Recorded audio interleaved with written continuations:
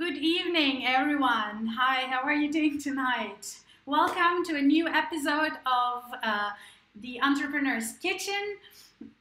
We had a last minute change of plans, and I am so happy that I can host Johannes Grenzfurthner, Professor Johannes Grenzfurthner, who is not only a professor, but also a filmmaker, an author, and a multi-talented nerd is joining me tonight at my kitchen and at his operation kitchen, right?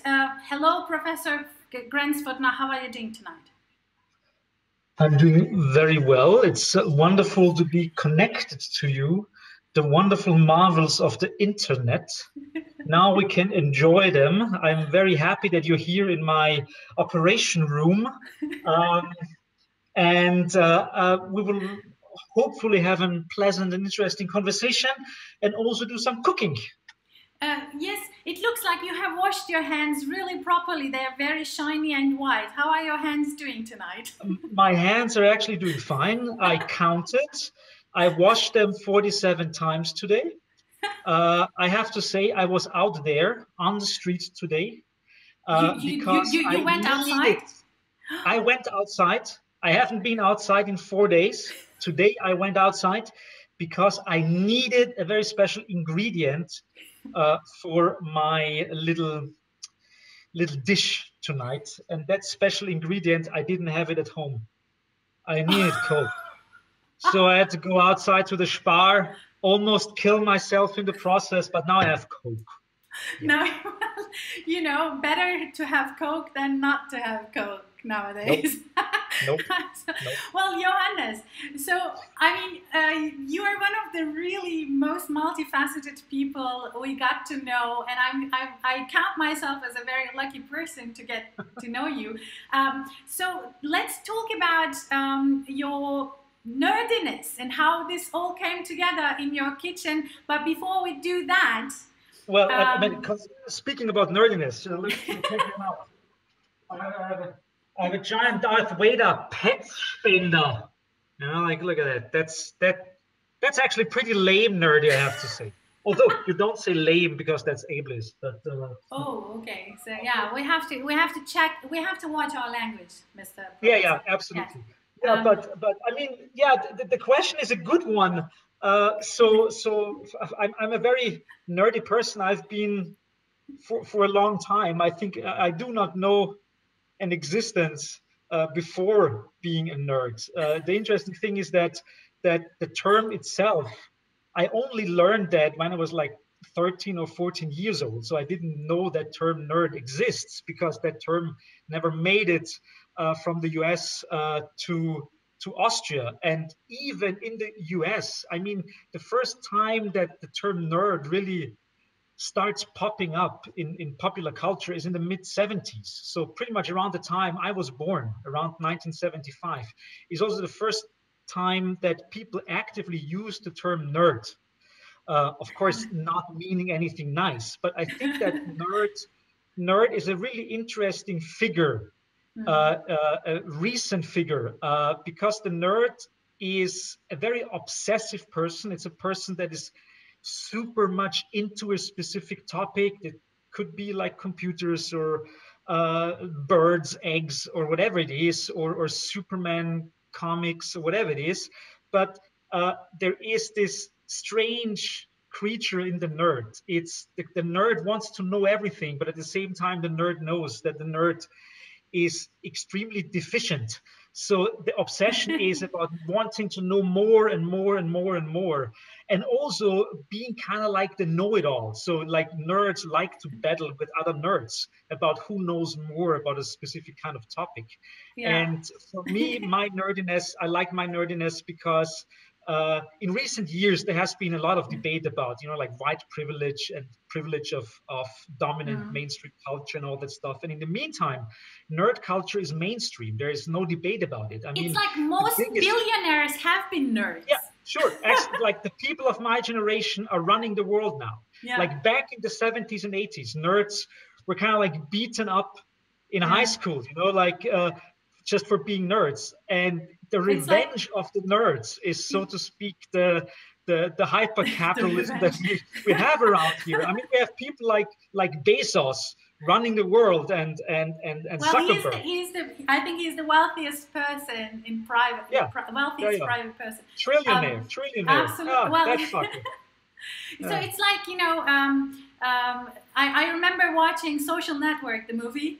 And it was like, you know, you can't get laid, so you just go and do something that's really... I think The Social Network is probably one of the best films ever made about nerds and nerd culture, because what it really talks about is the toxic element of nerd culture, the toxic element also of masculinity. Because, I mean, pretty much the story is about a guy who wants a girlfriend and doesn't get the girlfriend, and in the end kind of like creates Facebook and all these like weird elements you have to that kind of like underdog culture. So the thing is, like, at the same time, I grew up as a nerd, but I also grew up in a certain way of being part of punk subculture. So like my upbringing was, when I was born in 75, when I was 10 years old in 85, that was like the heyday of the Cold War. I mean, younger people will not be able to remember that. But I mean, in the meantime, with Corona outside lurking, we have a feeling of that again nowadays. But back then, I remember in elementary school in Austria, we had drills. Nuclear blast is happening. Go under your table and hide under your table. And I remember that vividly. I was the last generation that grew up with this. Now you have to go to your kitchen. Now you have to go to your kitchen shelf, and you have to grab 3 ingredients that you're going to be using. Exactly. This is a cooking show. Why would I go to the kitchen? I prepared them. I prepared it already here. Look at that. Look what I have here. Yeah. Wow. Look at this. Perfect. Okay. So what do I have? What do we have? I have, as mentioned before, Coca-Cola. I think we're not allowed to do advertisement. Interesting. Well, I mean, there is no way not knowing Coca-Cola. So there cannot be any advertisement for Coca-Cola because it's like the most dominant like brand on the planet, like besides, you know, like the Cross or something, you know. Yeah. Okay, and then we have soy sauce. Okay. It's actually bio soya sauce from Spar. Well, that definitely was advertisement. I'm not really like that kind of like bio person. I just like it. Yeah, I'm honestly, I don't like it, but it's the only soy sauce I have at home. So it's like it's I have a request. So, wait a second. Here, number 3. Yeah. Can you switch that HD off of your video, because I sure can. Because then I think we might get a better internet connection to you. You want to pixelize me? Well, you know, pixels are nerdy, so it's perfect, because now we have a better connection. Whatever. And the third ingredient is what? It's interesting because turning off the HD makes me look like a 1970s like blurry sex film, you know, like Hamilton-like or something. It looks very, I don't know. Anyhow, so third ingredient presented on this wonderful little plate is a piece of meat. That's a tiny piece of meat. It is beef, and it's a tiny piece because it's for me. I need the perfect bite. It's for me. I cannot teleport my food over to you, so and I'm not that hungry today, so it's fine. So tiny little piece. But the backstory is that tiny little piece is actually part of a bigger piece of meat. 1 second. La, la, la, la, la, la,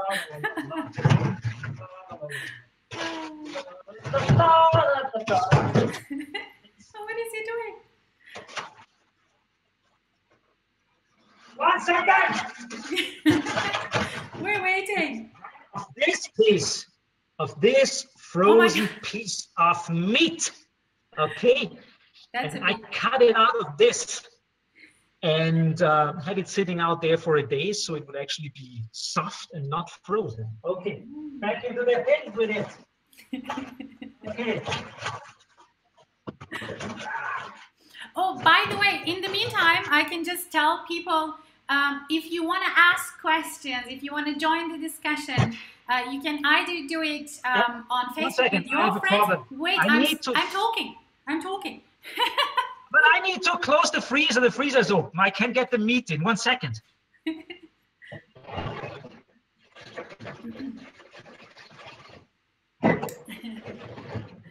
Right. Back. Yeah. Okay. So perfect. So in the meantime, people can ask questions on Slido. Slide.do. It's our event code is 26707. And looking forward to your questions, guys out there. Ask anything to Johannes because he has an answer for everything. Yeah, so how are you going to prepare the meat? Okay, so first of all, the important story behind the meat is, that's why I showed you this like big chunk of frozen meat. That big chunk of frozen meat is part of my last project, because in November, I shot a horror film and I had the room next door full of meat because a part of the film is actually pretty gory splatter. And that piece of meat that you saw was the meat that we used in that horror film scene. And I thought it's just good goulash meat. So why would I waste it and throw it away? So we cleaned it. And Yasmin, my girlfriend, was really helpful with that. So we cleaned it all up and froze it in my freezer. And then I extracted one little piece of the horror film meat for tonight. And that's what I'm going to eat. That's awesome. That's such an awesome story. I'm looking forward to your meat. And what I'm doing, I don't know whether that would go good with the meat, but it definitely goes really well with nerdiness. I'm going to be preparing a White Russian. Oh. So nice. all the dudes out there, that's the beverage that's going to be in my hand. Nice. Yeah. Nice. So for that you need a good vodka. I hope you have a crazy Polish guy who became a Jew with a giant gun somewhere near you. But okay, yeah. Well, there is the vodka. Then what you need is a Kahlua. And then you need cream and some ice. The ice doesn't count as the ingredient. It does not? Well, no, I thought that water would be in. Yeah. No, you're allowed to use salt, oil, pepper, and So we're not extremely strict. Okay. Three ingredients, main ingredients. Exactly. I'm sticking to my 3 ingredients. Perfect. That's awesome. But Johannes, let's talk about Monochrom. How many films have you made thus far? Okay, so well, the backstory is that at Monochrom we have made many films, especially in the late 1990s and early 2000s, but they were all short films. So we have been doing film productions as part of Monochrom for a long time. Just for you out there who don't know what Monochrom is. So Monochrom is an art and technology and theory collective that I founded in 1993. So a long time ago. I was 18 years old. And because I was a very nerdy person and very much interested in nerd culture and science fiction and lots of technology and all that stuff. And at the same time, I didn't know a lot of other people who were interested in that kind of stuff. So I wanted to create a platform or a magazine first and an online presence where I could work together with other interesting nerds and political activists and create something. And pretty much how we call it at Monochrom, we wanted to find the perfect weapon of mass distribution of an idea, because we think that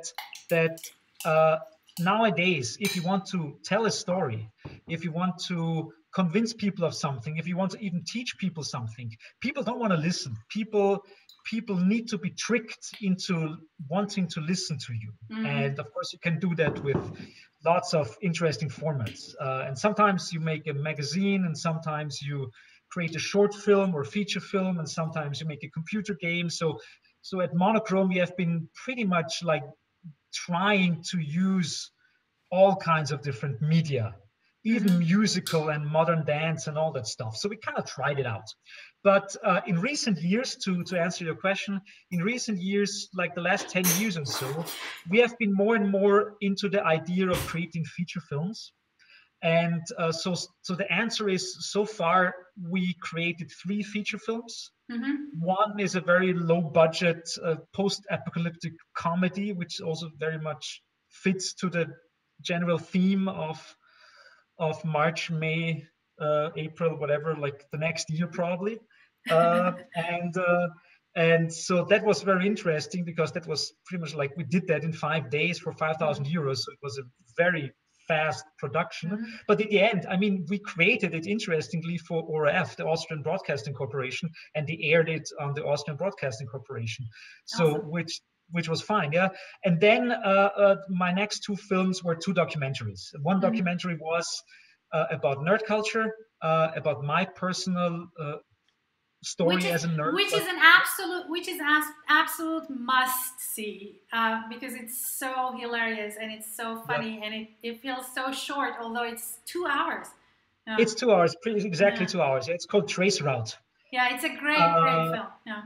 You find it on Pirate Bay. You can do it. Don't do Pirate Bay. Do Monochrom. Yeah, well, you can actually, if you go to Vimeo, if you Google for Trace Route, the official site is Vimeo, so you can actually buy it on Vimeo. But I know a ton of you out there will not buy it. You will download it. But then you can actually PayPal me a couple of bucks, so that's also fine. And the second documentary or essay documentary I did was called Glossary of Broken Dreams. I released that one in 2018. And it's a documentary about political culture, actually political terms, because there's a lot of debate out there about politics nowadays. Of course, after Trump came into office, even more than before, and also with all the shifts in the Austrian government. So all the people on Facebook and wherever, they are debating politics. And I kind of cringed all the time, because they use big words. They use like capitalism and resistance and privacy and all that stuff. And but then you kind of ask the simple question. So, okay, so you're against capitalism. So what is can you tell me what capitalism is? And most people say, like, well, I don't like money. And that's not the end. No, this is a little bit reductionist. By the way, I'm done. This is the white question. You're done. You're done. Then I have probably to start cooking, I guess. I know. So this is the drink, and it just, after, it's like the measurements are 1 to 1 to 1. So you have one. Okay.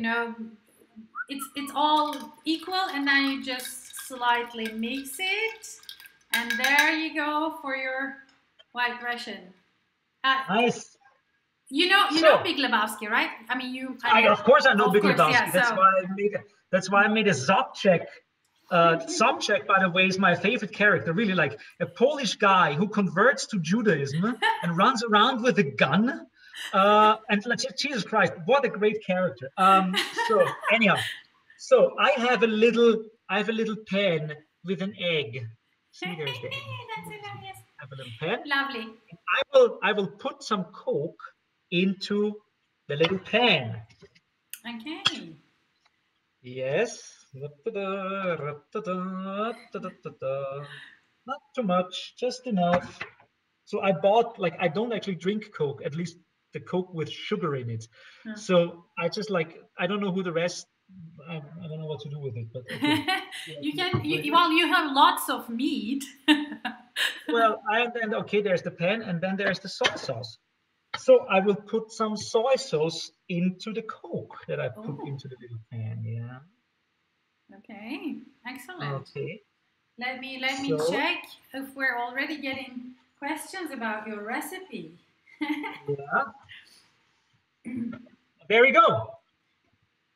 And And it's done. now, no, it's not done. Now we have to like, I have to show you what's going on here. There we go. There we go. There is the little thing. And now we are simmering. We are having it simmer a little bit. Because what I'm pretty much doing is I'm creating, oops, look at that. Don't burn the kitchen down. Well, I mean, I kind of have to burn it down because I have to caramelize it. So it's Oh, that's okay. part of the thing. Can you speak at the same time? Oh yes, I can. Okay, excellent. I can steer and I can talk. Excellent.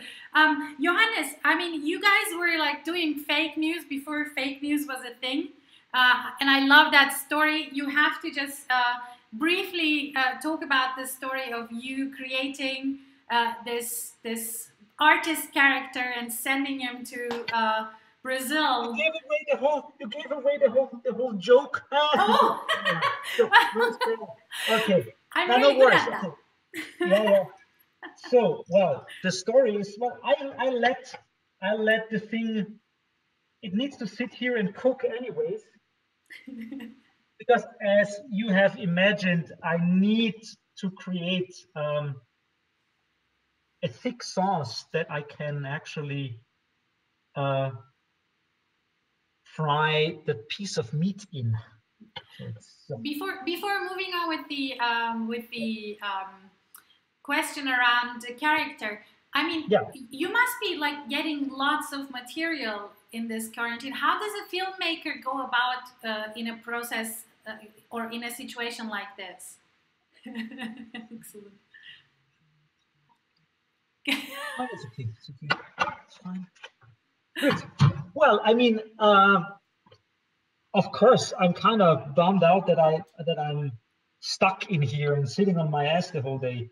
But I mean, at least I am privileged enough to be able to work here when I'm at home.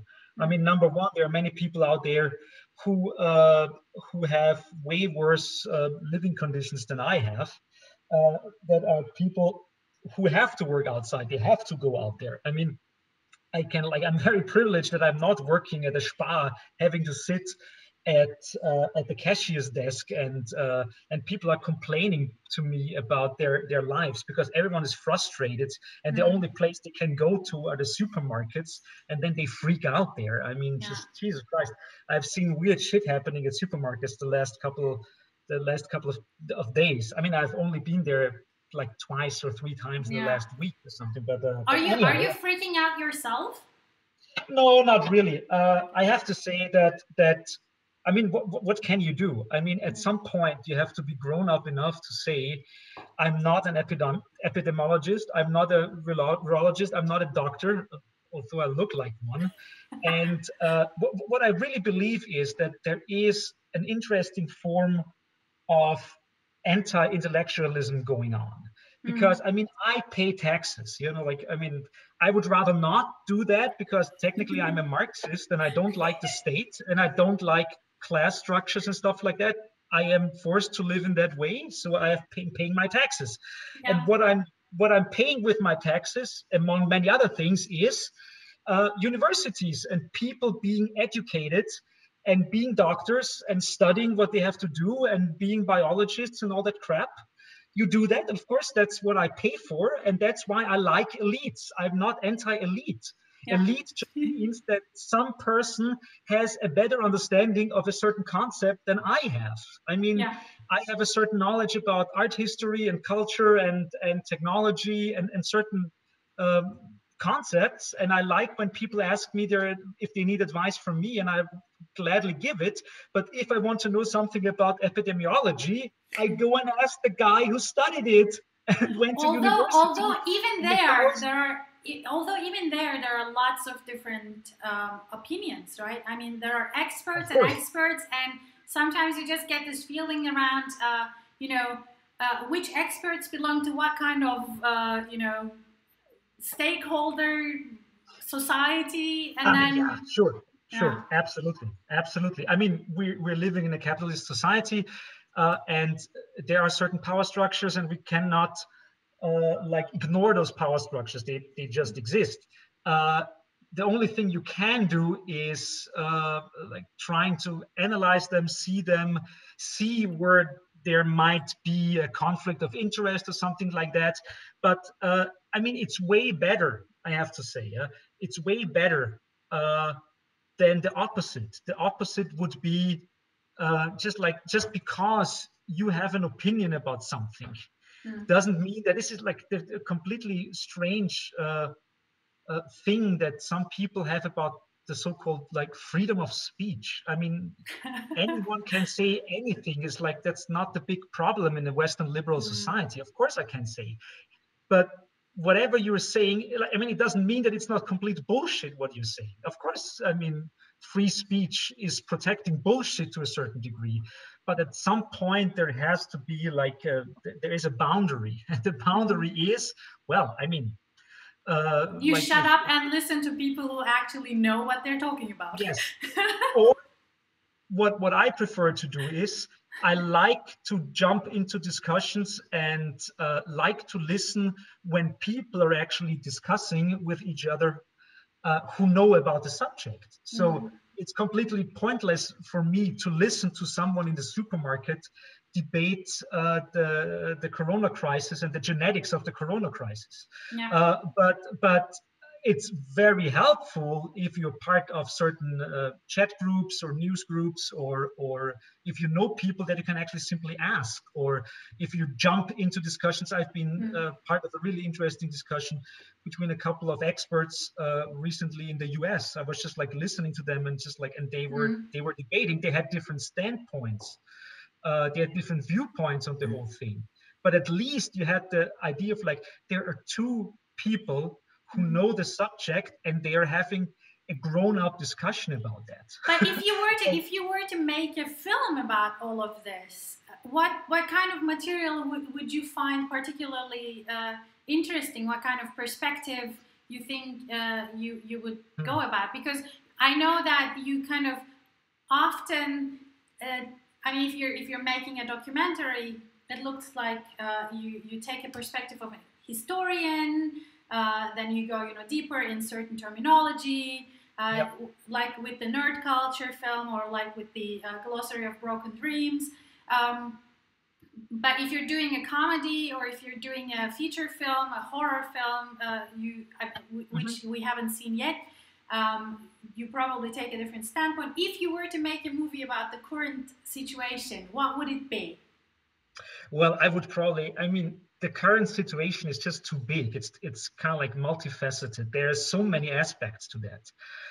I mean, for example, an interesting story could be the tragic story of the guy in China who discovered the virus and died through it.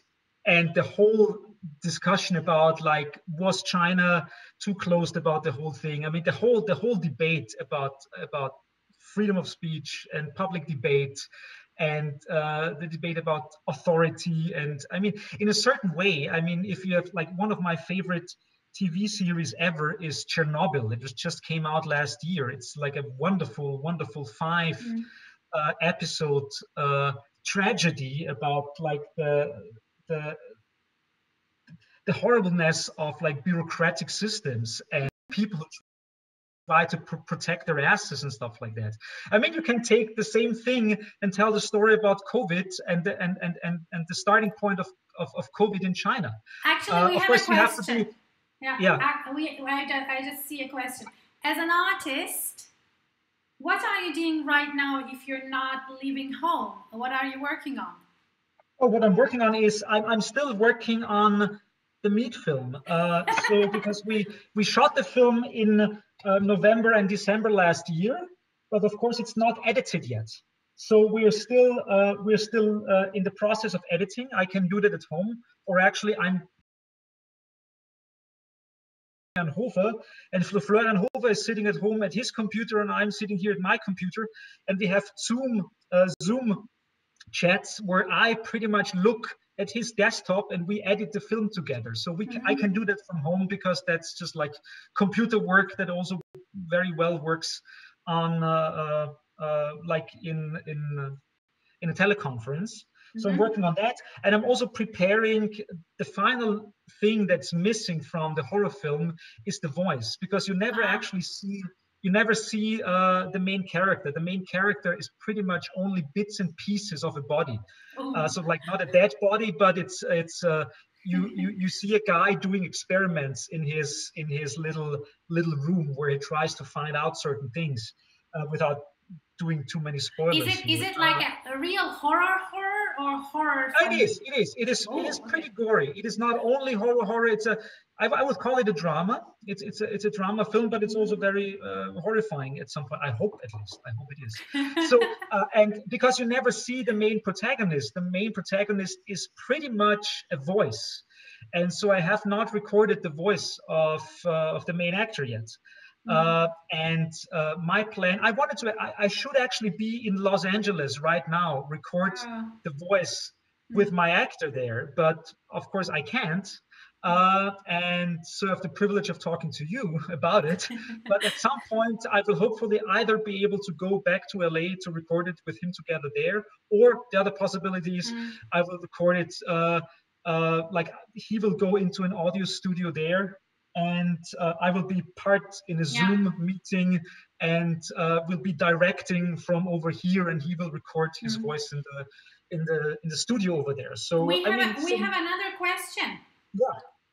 Where are the nerds today? What is a nerd culture amongst young people? Oh, I mean, there's a lot of it. But it's a different. There's a different connotation to it right now. I think what changed very much is the general perspective that people have on nerds. I think young people nowadays, I think there is, of course, still always a level of outsiderdom, and people like to do stuff online because they avoid social contacts and stuff like that. And nowadays, I have to say that nerd culture still exists. I think it will exist forever, but I think it has lost a certain edge. I think what's really important about nerd culture, and in general about people who are a little bit different, like I think you have to be a little bit of an outcast to be fully able to step a step back and look at society and try to find out what's not working.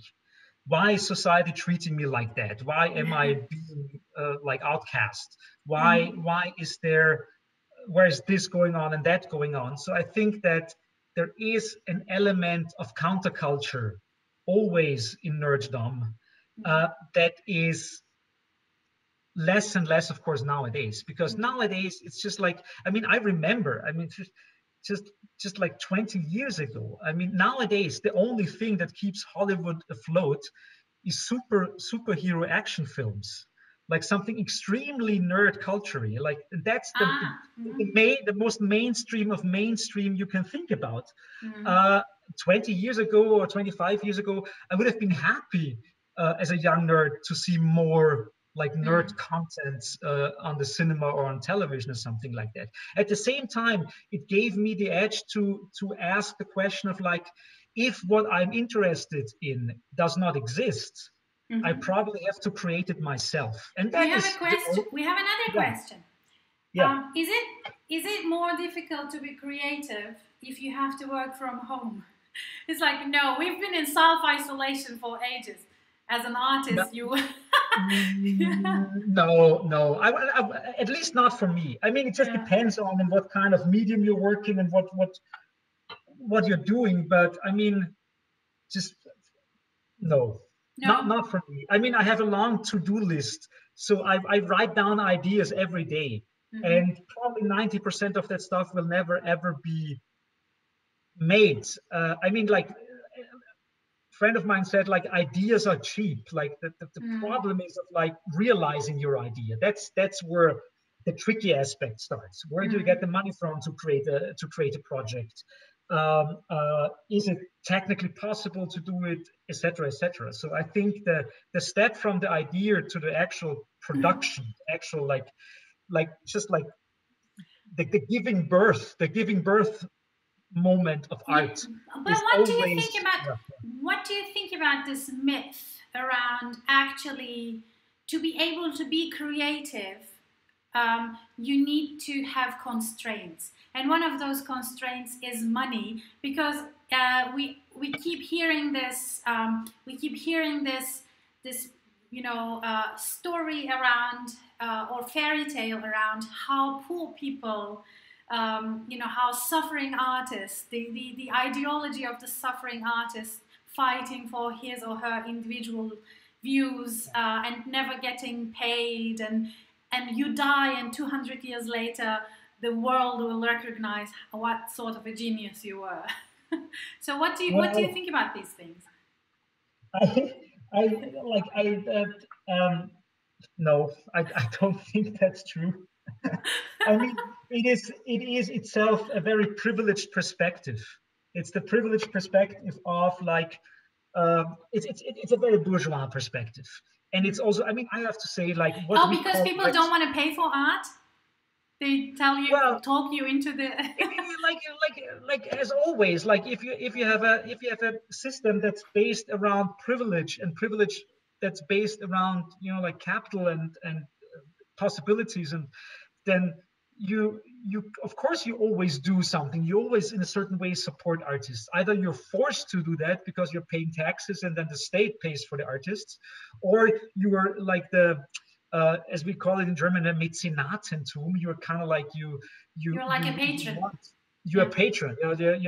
But that all comes out of a certain privilege, the privilege of being able to pay, making money and paying taxes, and also having money and being able to give it away. I mean, the art market is as horrible as any other market. I mean, I dare to say, like, the oil market is less scary than the art market, because the art market has one really interesting thing going on. And I have to say that what we call art, the concept of art nowadays, is only 250 years old.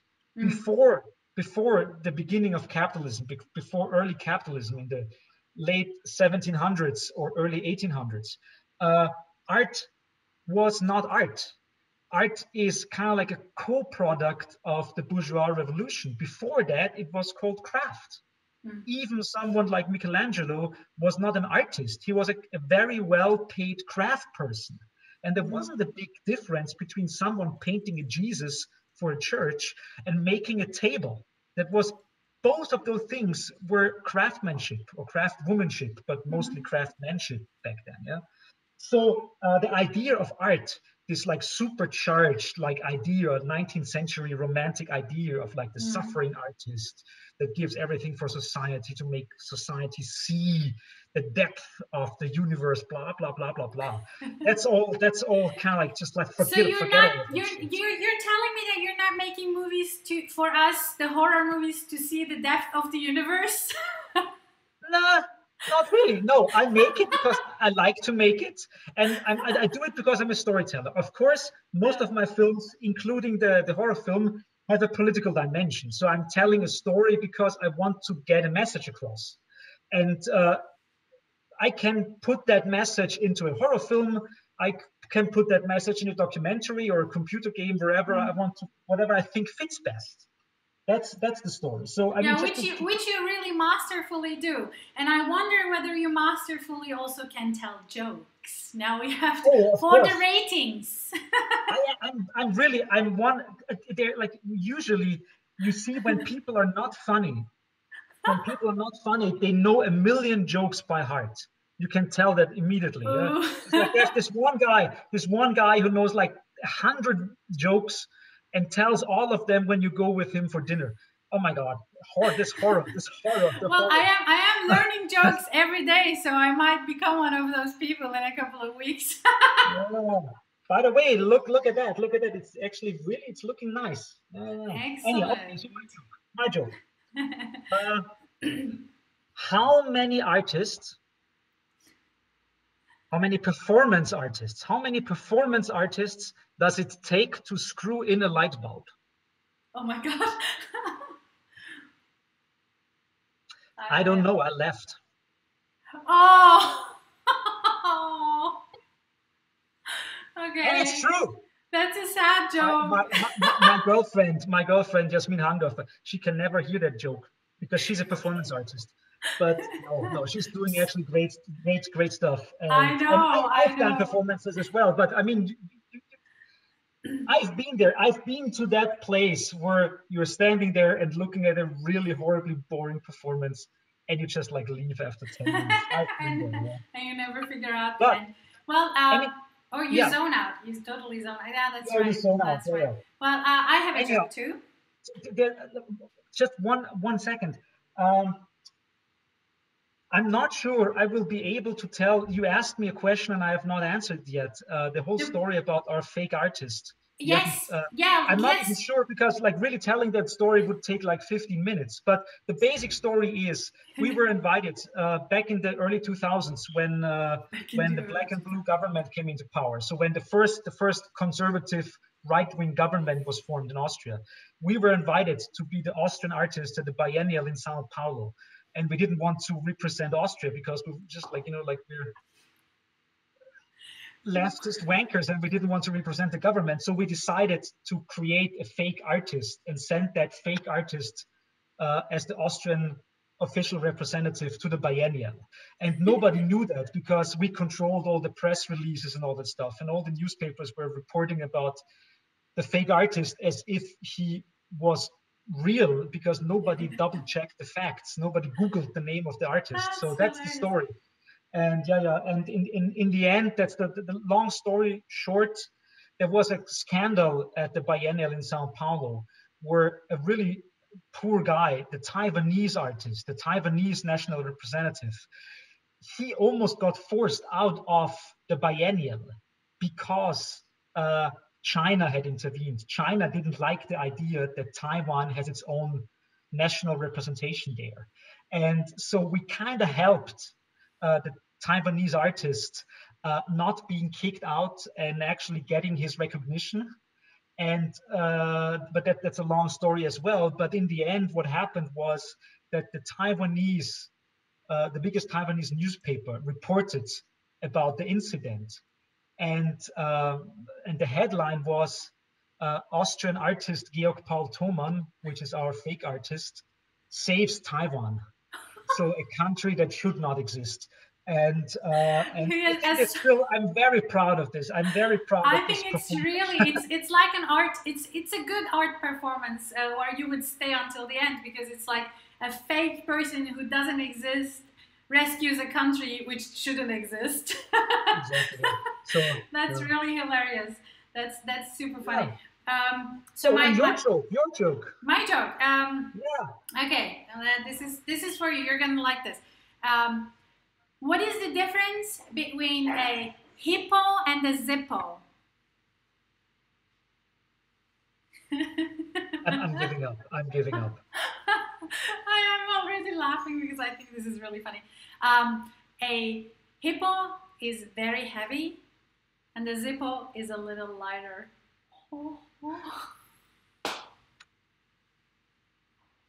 This is a joke.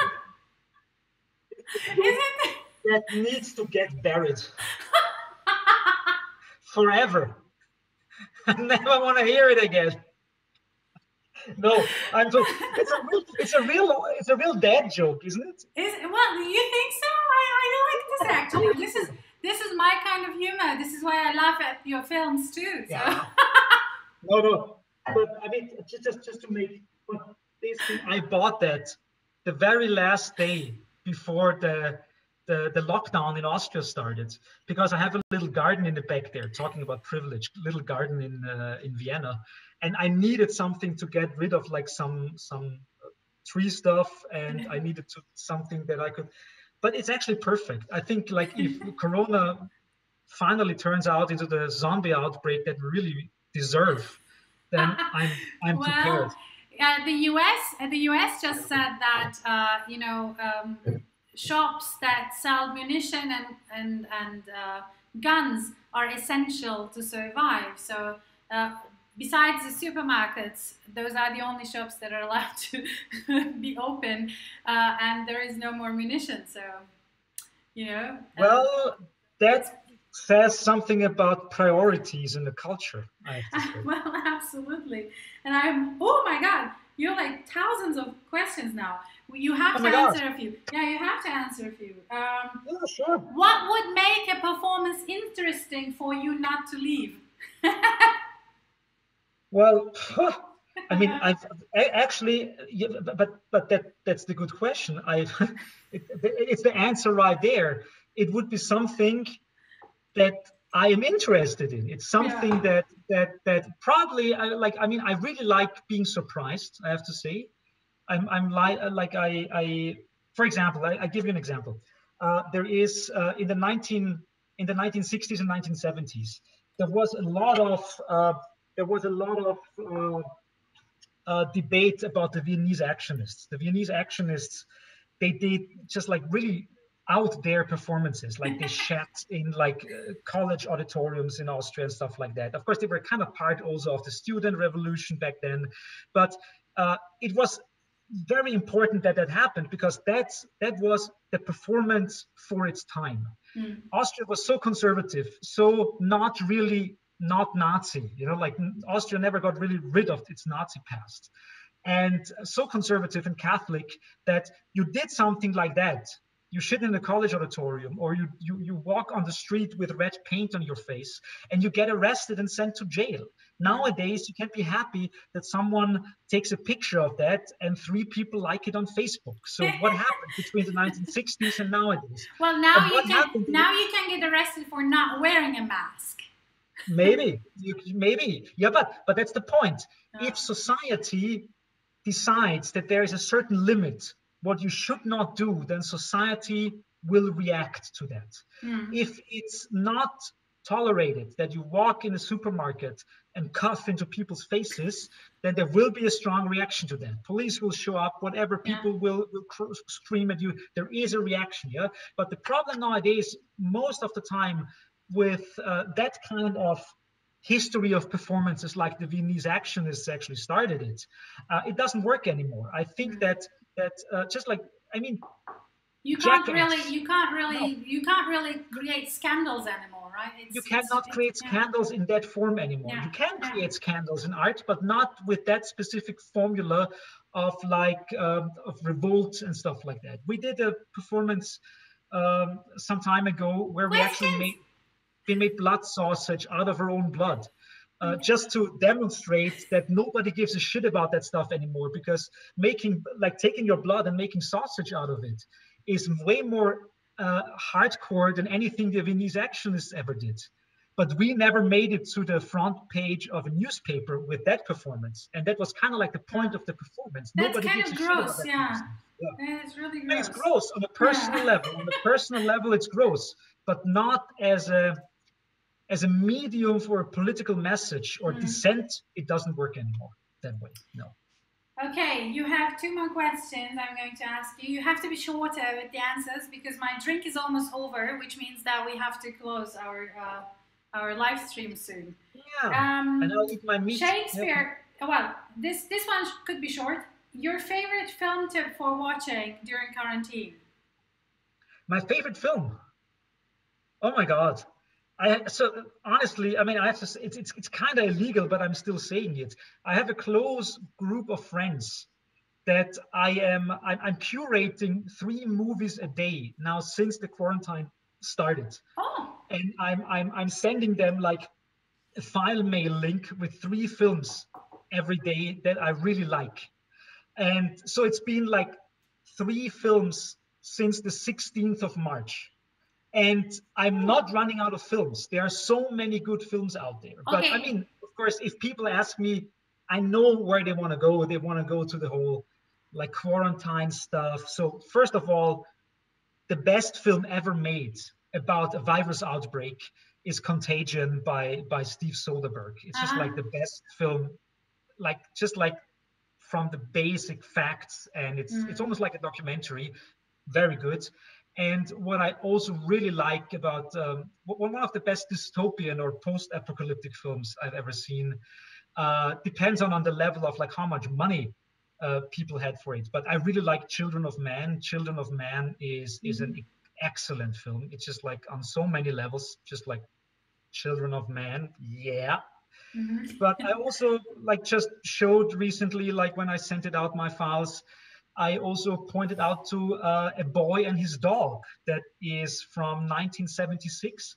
Okay. It was one of the first films with Don Johnson, the guy who became big with Miami Vice. Super young Don Johnson and his little dog called Blood on the way through the end times. And he's actually telepathically talking to the dog. So it's this like super odd couple film, like this like young guy Actually, and this dog talking through their brainwaves. It's a funny, awesome. weird film. You know, Yeah. actually, I just watched Contagion a couple of days ago, and it got me kind of freak out a little. But it's kind of a claustrophobic film for these times. Okay, Shakespeare wrote King Lear during the plague. Do you feel under pressure now? No, not at all. Interestingly, I'm a little bit so. Okay, the story is I of course know many artists and filmmakers. A good friend of mine, Michael J. Epstein, he was our Monochrom artist in residence 2 years ago in Vienna, but he lives in LA. And he wrote this funny Facebook post where he said, "Oh my God, 75 people wrote me emails if I would join their quarantine contagion a film project, because all the filmmakers are sitting at home, have nothing to do, maybe have a camera or an iPhone or something like that, and want to do a film. There will be an endless outpouring of quarantine or people in a room films going on in the next couple of months and years. The sad truth is, and I hope it will still stand for what it is, but the film I've been talking about all the time, my horror film with my little excellent, yeah, when is the release nice date? little piece of meat. Look, it looks really delicious. No. When is the release date of your film? It's not finished yet. So, I mean, it's hard to talk about release dates nowadays, but hopefully like end of the year or early next year. Okay. But the story of the film is that a guy, the main protagonist, which you never see, has a medical problem. And the medical problem is that he has a tinnitus. He has a ringing in his ears for 3 years before the plot of the film starts. And he is completely like enraged by it. I mean, he has a tinnitus and he wants to get rid of it, but the doctors can't help him. Nobody can help him. His last boyfriend left him, so he's gay, but his boyfriend left him because his boyfriend couldn't deal with his infliction. So it's a kind of sad story about this guy. And this guy decides he wants to kind of like quarantine or contain himself in his workroom, in his workbench room. And he wants to do experiments to find out what changes the noise in his brain. And because he realizes if he touches a bottle of soy sauce, for example, it changes the sound a little bit. So he tries to find out what in his surrounding is changing the sound and what's going on. So he's there all alone in his room and experimenting with things and trying to find out what gives him the ringing in his ears. And in the end, of course, it all turns sour and horrible, and he becomes incredibly crazy. It's very much, it's my take on Lovecraft. It's a very Lovecraftian story. Yeah? Awesome. And that film is just like one person in one room. And I hope my film, and I shot that film and I wrote that film like last year before Corona happened. I hope my film will not be like one of the many one guy in one room films. Well, we'll see. It's definitely not going to. Well, I'm not assuming that lots of people can sit in quarantine and then short horror films, which is probably a different take on all of this. But Johannes, thank you so much. I hope your meat tastes delicious. Well, I'm trying it right now. I mean, I really have to try it now. You enjoy your... It is really great. Lovely. You enjoy your meat and stay on the line for the after show party. And the rest of the folks, we have to say goodbye. And guys, thank you for joining me tonight. Tomorrow, I am going to have someone who actually can cook. She is the most famous internet online cook in Germany who cooks for specialty recipes for people with allergies. So her name is Steffi Grauer and Kochtrotz. So she's going to be joining me tomorrow. And thank you for tuning in tonight. I'm hoping that you will be tuning in tomorrow. Now I'm going to be switching off the stream so you don't hear Johannes' voice from the behind. He has cockroaches. Oh my God, you have to see this. He has cockroaches. I have cockroach. I have 5 cockroaches from Madagascar. Ask her if she has a nice recipe for the cockroaches. In case I'm running out of food here with my girlfriend, we want to cook them. We have to ask Steffi. Steffi, if you're here today, do you have a recipe for cockroaches? Okay, good night. Stay free of cockroaches, and see you tomorrow at the Entrepreneur's Kitchen. Good night, guys. Bye-bye.